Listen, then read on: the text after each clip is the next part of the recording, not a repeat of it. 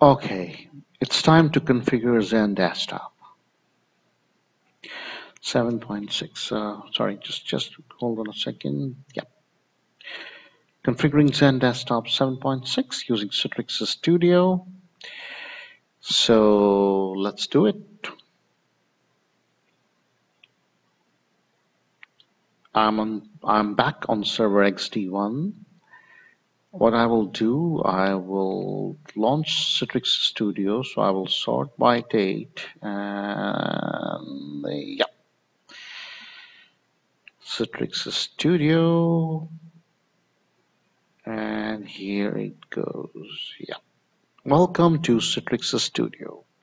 This is the console that you use to deliver applications and desktop, manage your environment, configure delivery controller and storefront.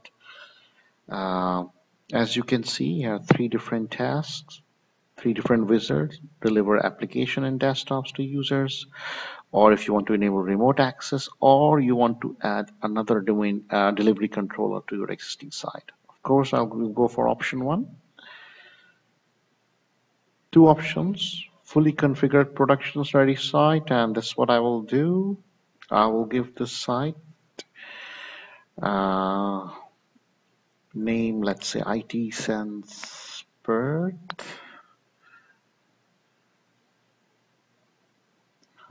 From Bird. Okay.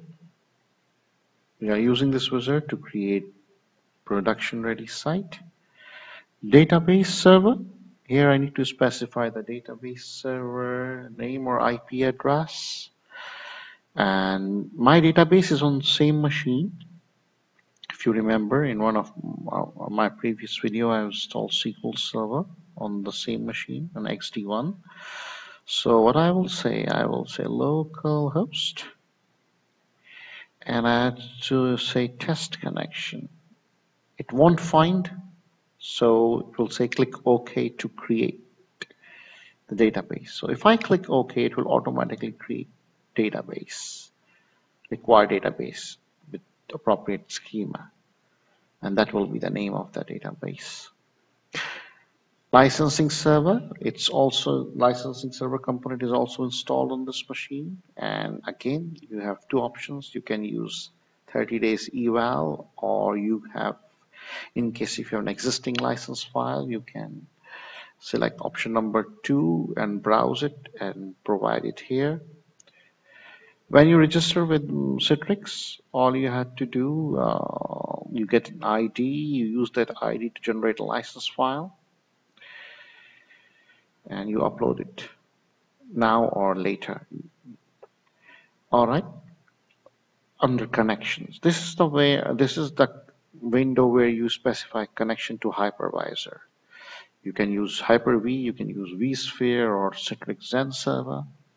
I'll choose Citrix XenServer, which is selected by default. And under connection address, I need to mention URL to my Citrix XenServer, and then specify username and password. That's fine. Citrix XenServer. So let's add here http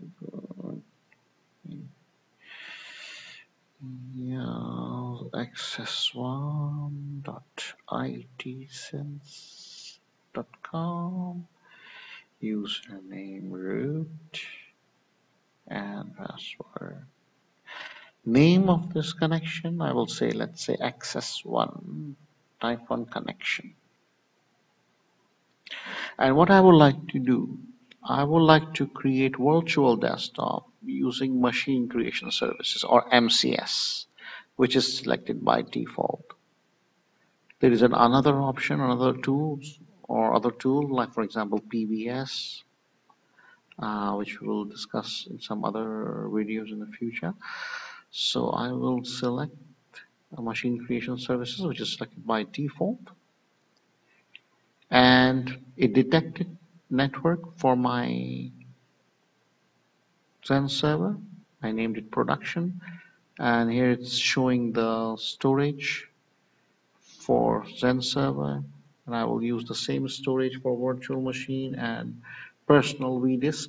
Personal vdisk is a disk where user profile will be stored. Profile includes my documents, desktop, and all those said things. And in case if you want to use different storage, you can specify.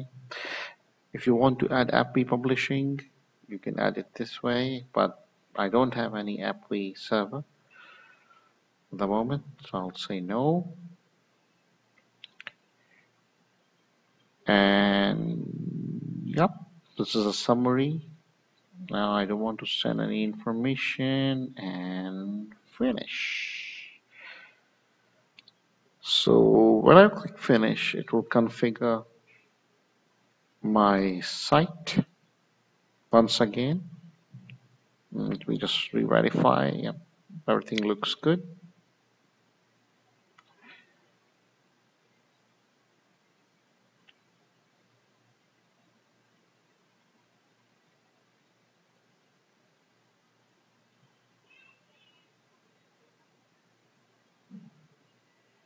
Okay, so our XenDesktop site is ready, and we have created a site, we have created connection to our Zen server, which will be used by delivery controller to provision virtual machine desktop. As you can see, I just click tests. I just want to test site configuration, and there are lots of tests. I think 184 tests. Yeah. So it's performing all the tests to make sure everything is okay. And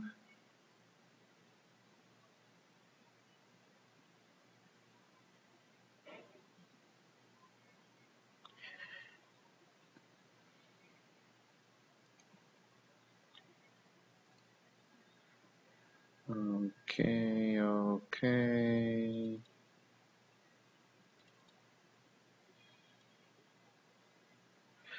So it's performing all those 194 tests, and it's almost done. 183 out of 194. So far, so good. It should be good. I mean, it was a wizard, right? We just follow wizard, and we provided some values, our choices. So should be good if everything is properly installed. While it's doing this, performing these checks, let me just show you these articles about how to activate license. You need to register with Citrix. You need to log on to mycitrix.com, use the ID that will be sent to you by Citrix, and generate a license file. Once you will generate this license file, let's say for evaluation, it will extend your evaluation for up to 90 days. Then you can have up to 90 days to test the product. If you don't do this, then you have 30 days, as you can see, which was while we were installing it, you had 30 days. If you have a production license, let's say if you already purchased your license, then this is also a way to generate license for your host. It asks for host name, and you provide that host name, and based on that host name, it generates a license file, and you download that license file and upload it. It's a very simple process, nothing special. Once you register with MyCitrix, your account, you get all the instructions step by step what to do next. But Citrix licensing, we use the concept of license file, no key numbers or an activation key. You need to have a license file. Okay, all 194 tests been done, and we passed all of them. So as you can see, so far things looks very well, very good. Citrix storefront. Oh, look, okay. You have storefront also using HTTP. So this is it, guys. We have installed. It's using HTTP, and that's what we will do next. We need to use HTTPS, so we will install SSL certificate on the server so that we can configure our storefront to use HTTPS. Here, some other stuff you can see under hosting. This is the connection for our Zen server. And this is it. So thank you, and I'd like to see you in another video.